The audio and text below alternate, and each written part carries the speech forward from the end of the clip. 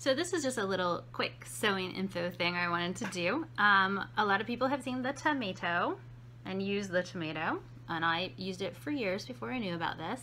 And there's always this little strawberry attached.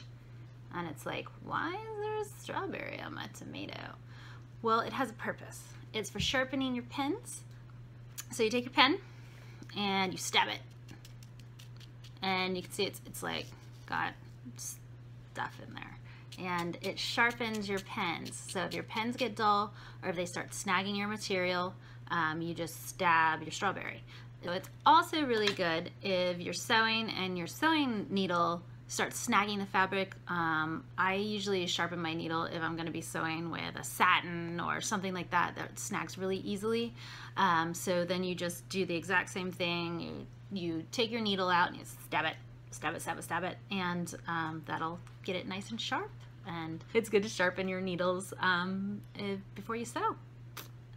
I've really got to come up with a better way to say bye. I don't know. Bye.